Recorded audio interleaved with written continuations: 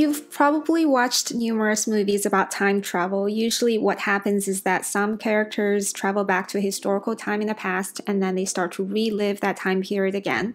But have you ever wondered what it's like if you get inserted into a previous time and then you start to live the time period backward in reverse? That's what the movie Tenet presents. So in this video, I'm not going to spoil any of the plot of the movie. It focuses on the physics concept, which I think is always what makes Christopher Nolan's movies so fascinating.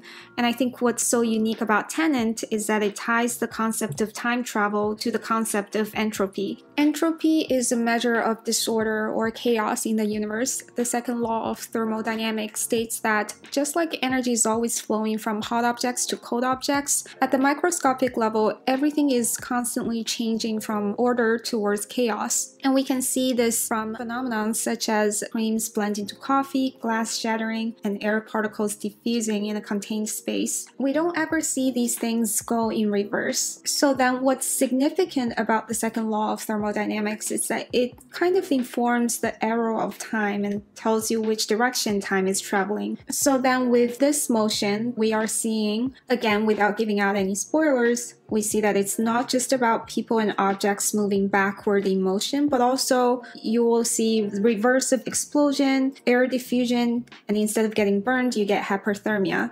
So the question becomes, is time reversal equal to entropy decrease? And one way we can think about it is this. Entropy increase is something that we can perceive, but time is abstract. It's more like a construct or a derived variable. In the book The Order of Time, there is a quote that says, "In a world without time, there must still be something that gives rise to the time that we are accustomed to, with its order, which is past, that is different from the future." So it is that because we want to be able to track the speed of what we observe, whether it's the decaying of things or the aging process, and also that we see the cycle of day and nights and seasons, that we came up with the measure of time. So from that perspective, we could say that yes, time is made to mark entropy increase, and then theoretically you could reverse the same timeline back through entropy decrease, even though it's only supposed to increase. However, there is another underlying condition, which is that the probabilistic events are actually deterministic in both directions.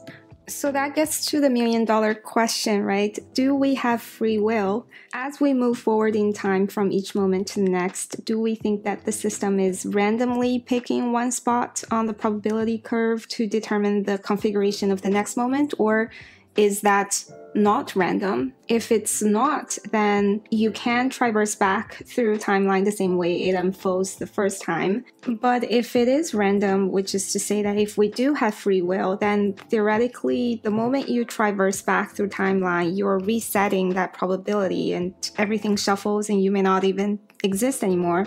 In fact, the further back you travel to, the less likely you are exactly where you are right now. And just to make this whole thing even more complicated, you can also look at the probabilistic nature of quantum mechanics through the famous double-slit experiments. So we know that light acts like both particles and waves, and this is demonstrated by Thomas Young's experiment. When a light source passes through two slits, there's an interfering pattern in the back. And even when people try to control the laser beam such that only one photon passes through each time, which supposedly forcing it to come out like particles, it still interferes. So this further proves its wave-particle duality even at atomic level.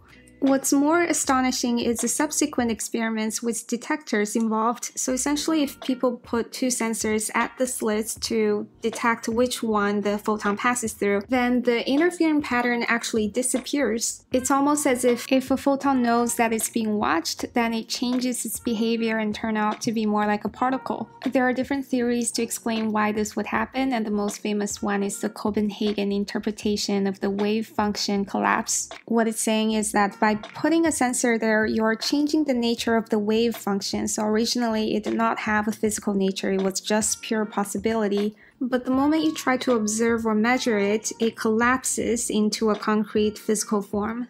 Given it's hard to prove that by putting these sensors there, it's not fundamentally changing the nature of this whole experiment, people were then asking, well, so what if we measure the path of a photon after it has passed through the slits panel? So there are several scientists that later attempted this. So there's Wheeler's double-slit device with delayed choice, and there's also a later experiment by Kim and others that's called delayed choice quantum eraser.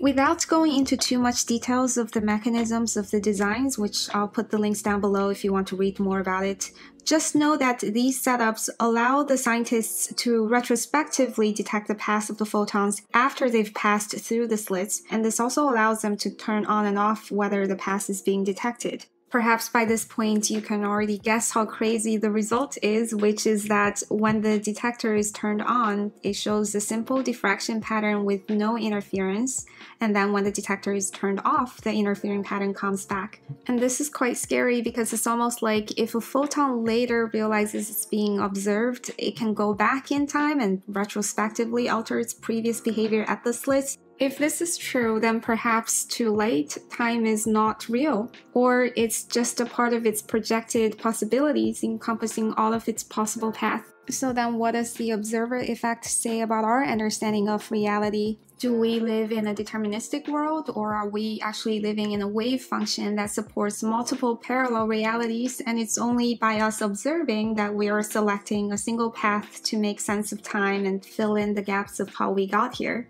I will leave that question to you guys. Regardless, Tenet is a great movie and I hope you enjoyed it. And I also hope that I didn't just make the whole thing more complicated, or maybe I did, in which case I really appreciate you sticking it out this far. So I make other similar videos on the topics of human consciousness. Do check it out if you're interested. Thank you so much for watching. I'll see you next time.